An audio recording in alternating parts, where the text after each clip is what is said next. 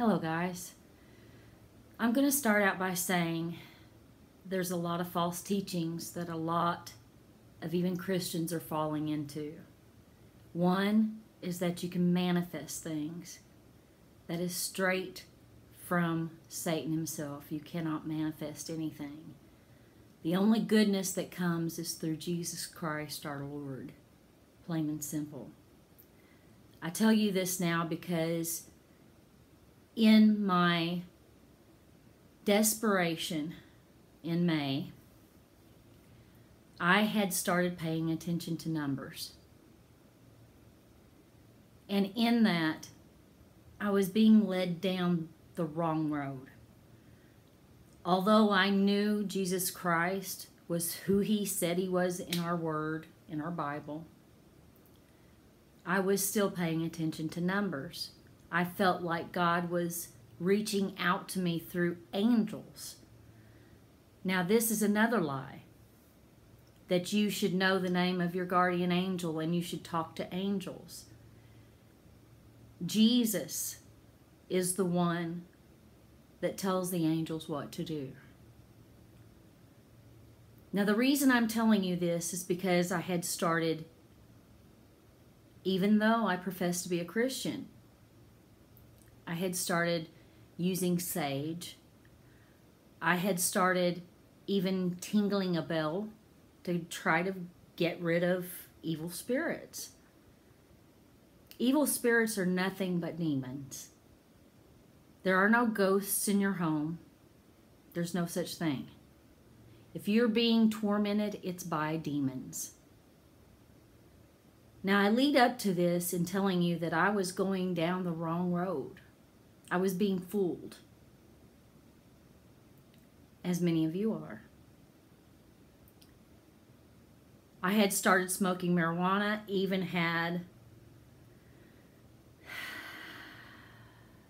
even had a card that made it legal. I had a vision, and I was not asleep. My vision was, before this COVID really got very rampant, and this is how it went.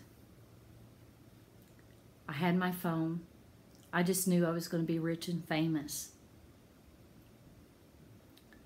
I went outside, and there were clouds everywhere. Now, this is physically happening to me. This is not a dream while I'm asleep. In the sky, I was seeing faces, demon faces, growling looking faces, mean faces, monstrous faces. I went inside, and at that time I had a boyfriend living out of wedlock. I went inside, and I had even thrown away my debit card, my EBT card. I just knew it was going to happen. After that, I kept seeing the faces, the demon faces. I saw them in pictures. I saw them on TV. Now, not in the TV show, but outside the screen on the TV. Everywhere I looked, I seen a demon face in my home. When I went outside, I seen demon faces in my home.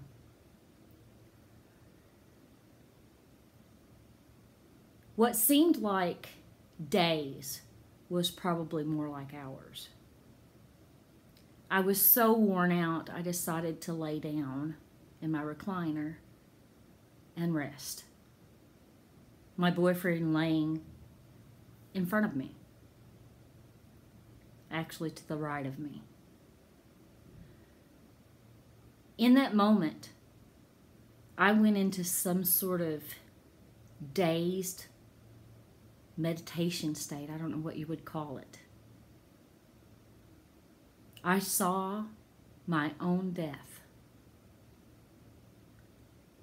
I didn't actually see my head being shot, but I felt the numbness and the blood. And the reason I know it had to be hours is because I had 2 candles lit. When I woke up from this state, he was still asleep, but the candles were no longer burning. They were gone. The candles had burnt down to nothing. But in that time, I was being tortured by demons. I am a sexual abuse survivor. I was being tortured as if I was being abused again, but it was being done by demons. One of the demons was even the person that abused me. When I woke up from this meditative state, I'm going to call it dream state, because I wasn't fully asleep. I was still being tortured and I was wide awake. I was still seeing demon faces. And I just knew the man beside me, to whom was my boyfriend, was the one that was going to kill me. Now in this, I got up from the couch. I went into the kitchen. Now my dream was always to be an actress. Whatever it was telling me everything to do at every moment. It would tell me when my ex-boyfriend was going to be in the room and when to leave and when not to. At one point, I even went outside to get away from him because I knew that he was going to kill me. When I was sitting outside, I've written a book. The book that I've written is called Forgiveness, Not Permission. I saw the cover of my book, which I designed, on a house in the window, catty-cornered from me when I was sitting outside. When I looked around, and mind you, I told you I'm a sexual abuse survivor. When I looked around, I saw people and children I'd never seen before. And I remember asking God, who are all these people? It was told to me that this is the way people, pedophiles to be exact, want your world to be. Children as playgrounds. Making them feel like they are being treated lovely, fooled into thinking they're being treated well. But people are going to use them as playgrounds and do whatever they want to them. That's what was told to me. I remember thinking, I have no hope. I sat in front of my car and I cried, scared to death, my heart beating out of my chest. At one point, my ex-boyfriend, now ex-boyfriend, boyfriend then, came to me and said, are you going to come inside? And I said, no. I just knew he was going to kill me. I'm still seeing people that I know, and then some that are total strangers, and kids that are total strangers, walking around and knowing in my mind that this is the way that several adults and millions of adults, I would say, want our world to be. Children as playgrounds. To do whatever they want to them. No matter what that is. I finally went inside. Nighttime at this point. Had words with my then boyfriend. I remember apologizing to him and going ahead and laying down and thinking it was over, whatever was going on with this vision.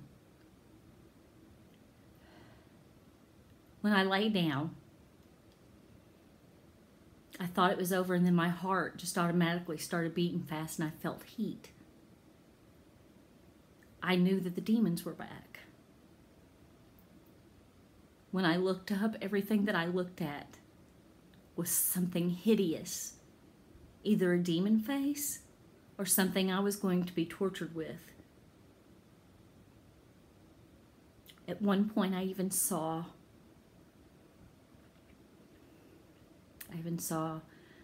a nightlight that I had turn into a male part.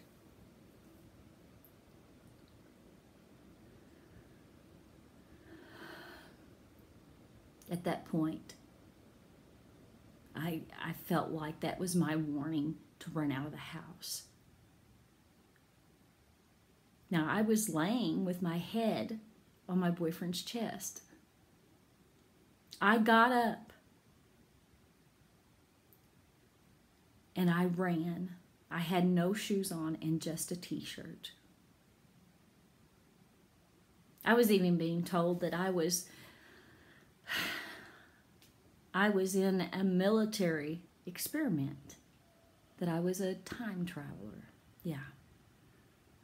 What seems crazy was a vision of what I believe God's trying to warn us of.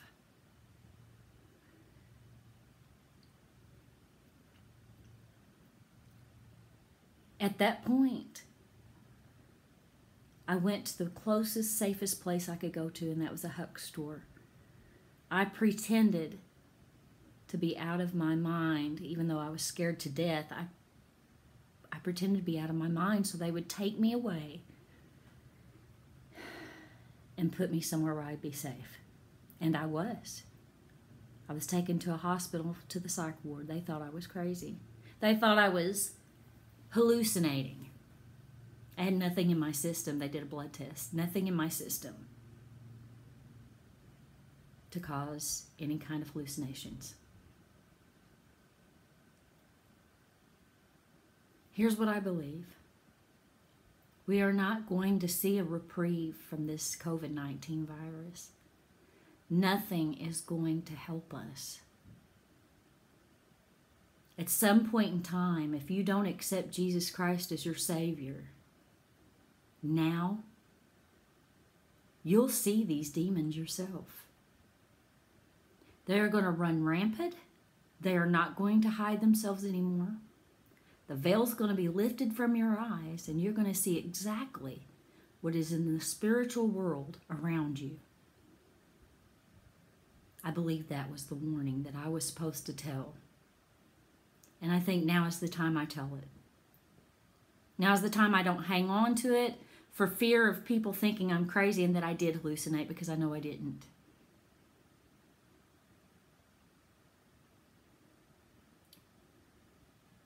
If you are dabbling in the horoscope, or if you are consulting a psychic, if you think you're okay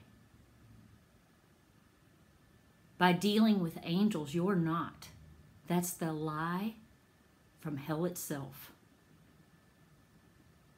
And you will get it back exactly what you're serving now. And the utter and total hell that you're going to have is no hope. When people disappear and you don't know where they went, it's not extraterrestrials.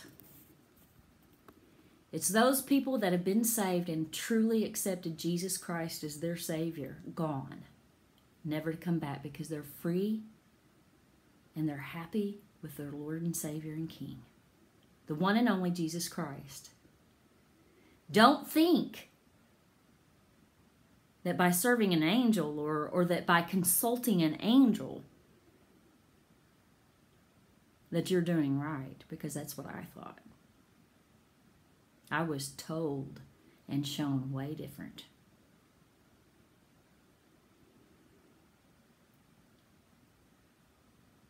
The devil himself was an angel. Remember that. The Bible says Satan is here to steal, kill, and destroy. And that is what he is trying to do. He hates us because we were made in Jesus's, God's image. God loves us. And that's why he's sending so many people dreams and visions. He's trying to draw us into him, to save us from the heartache that's coming. The vision I had, I never want to go through anything even similar to that again, because it was the worst thing I've ever been through. I honestly thought I was going to die. And there's much more to it that I can't even remember. I know it's there, but I can't remember it. It was that detrimental. It was that scary that evidently my brain has blocked some of it. Do not chance your soul being eaten, basically, by these demons that are going to run rampant. You're actually going to see them.